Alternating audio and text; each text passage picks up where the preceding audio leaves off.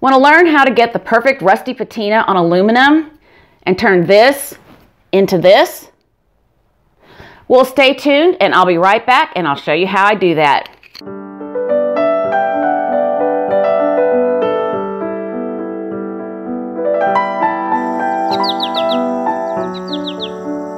Hi everyone, thanks for sticking around.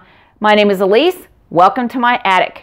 On my channel, I'm going to bring you a lot of bargain tips and tricks for crafting on a budget, trash to treasure makeovers, and special thrift store, garage sale, and estate sale hauls. If that's something you think you'd be interested in, please like this video below and consider subscribing to my channel. Okay, so let's get started. All right. These shiny tins from Amazon look great, but you may want them to have a more rustic feel to them, which is what I wanted. So the first step is going to be to spray them with a gray spray primer or gray spray paint. That's going to stick to this metal. If you go straight in with acrylic paint, it's not going to stick. It's just going to scrape or chip right off.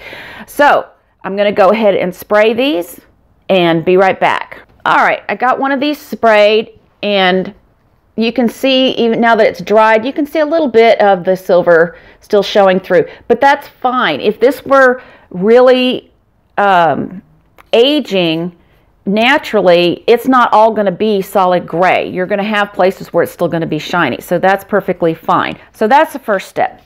Second step is going to be to paint it with the rust. Now, to do this, you're going to need several paint colors. All right, we want a white paint, we want black paint. We're going to mix these together, get a nice gray, or if you already have a nice dark gray, go ahead and use that. I like to mix it because I like to come back with a little bit of white sometimes to highlight it just a little bit.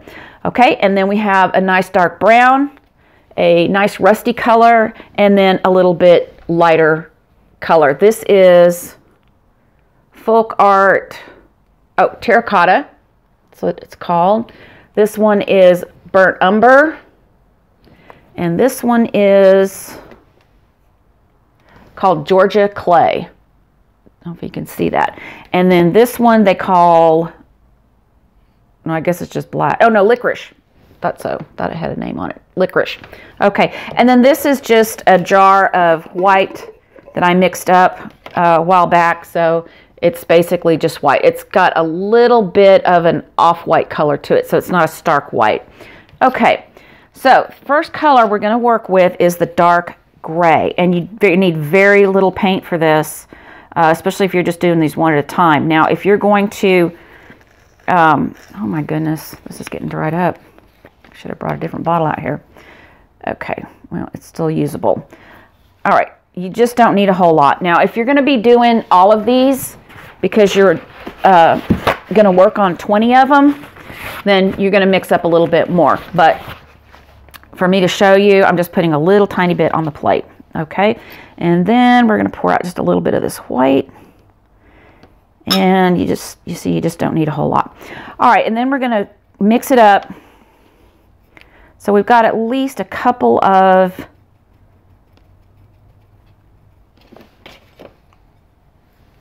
it's just a little darker, you know, a couple shades darker than this. All right.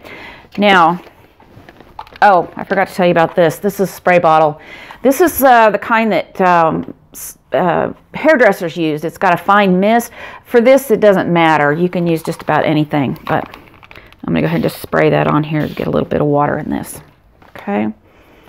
And water it down just a little bit. And again, this doesn't have to mix up to an even color because when things age, that coloring isn't even. All right. So now we're going to go down to the inside and paint the inside pretty solidly in this color. Come up to the edges and just kind of roughly paint it. All right. And here's where it starts to get magical. You're going to spray your spray bottle on this. And see how it all drips down to the inside? That's how you get that natural look to it. Now, I might have sprayed this just a little too much. Now, let's pour a little bit of that out. Redo it just a little. I think I overdid it just a little. Okay.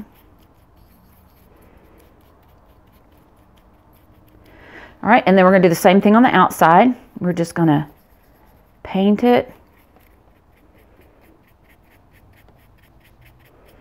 And this is a very forgiving technique, so if you don't like the way it turned out, just spray it again, paint it again. Remember, we're mimicking nature, and we're trying to mimic how things look when they start to get old. Okay, now I'm going to go ahead and get the blow dryer, dry this a little bit so that we can move on to the next step. I'll be right back. Okay, so that color is done, and you can see, especially right in here, how it kind of drips down, and that's exactly the kind of look we want. The reason you get patina on things like that is usually because of moisture, or in this case, you've got a tart tin. It would be oils from the kitchen and things like that. They're going to run and they're going to react with the air, the oxygen, and the metal, and they're going to change colors. And so you're kind of mimicking that. So that's exactly what you want. So now it already has a much nicer aged look to it, but now we want to add a little bit of rust to the middle. So the next step is to mix up our rust colors. And we're going to start with a little bit of brown. We don't need a lot because really this is just to darken up the rust color. So we've got a little bit of our burnt umber and a little bit of this orange color called Georgia clay. Okay, and then we aren't going to mix this together, but I'm going to go ahead and put this on the plate. Okay. All right, you come on, cooperate. All right. And again, it's not critical that your colors don't mix, so I'm not even going to bother to clean out the brush because it doesn't matter. Again, we're mimicking what would be natural, and these colors are going to mix a little bit. Okay, so I just want to tone down this rust color a little and give it a little bit of variety. So we're blending it together a little bit, and then I'm going to dab it into the middle. I'm going to go ahead and run it across the bottom so that the bottom is all coated with it, and then dab it up to the edges. And it is a little dark, so then I'm going to tap in here and get a little bit of the brighter color. Okay. Just a little too dark there. Okay.